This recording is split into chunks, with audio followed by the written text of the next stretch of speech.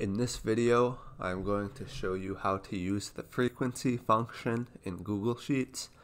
The frequency function is a pretty useful function if you regularly do frequency distribution. What this frequency function will do is it will calculate the frequency distribution of a one-column array into specified classes. So basically what this does is I have these classes here. This is going to be the second argument, and it's going to create a distribution range from the classes that I specify in this function.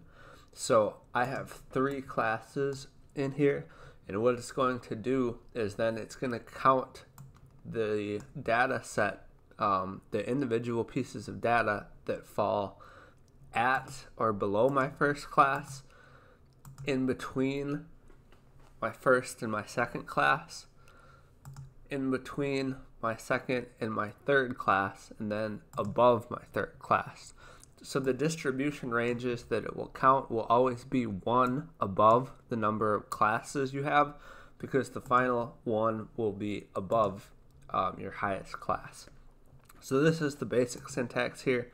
There's two arguments. There's the data argument, which is the array or range containing the values that you want to count, and the classes is the array or range that contains the classes. So I'll just use the function here to show you how it works. So the first argument is my data, so I'll input that range. Then second argument is classes. So let's see how this works. So there's one piece of data here that is one or below. So let me just highlight these so you can see where it's pulling the numbers from. So one or below. Now between 2 to 5 there's 4. So 2 to 5 there is 4. So let's use that same color here. Oops, not what I meant to do.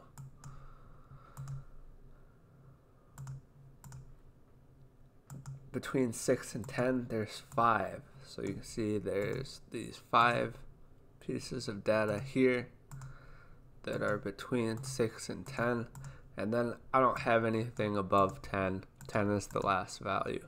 So I have 1 that is 1 or below. I have 4 that are between 2 and 5. And then I have 5 which are between 6 and 10.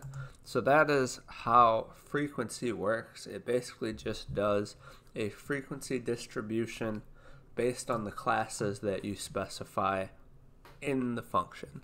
That's pretty much it for this. It is a pretty useful function if you're regularly doing frequency distribution calculations. Just let me know in the comments if you have any questions. Thank you for watching the video. If you haven't already, make sure to hit the subscribe button. If you have any questions or content suggestions, just let me know in the comments and I'll try my best to answer everyone.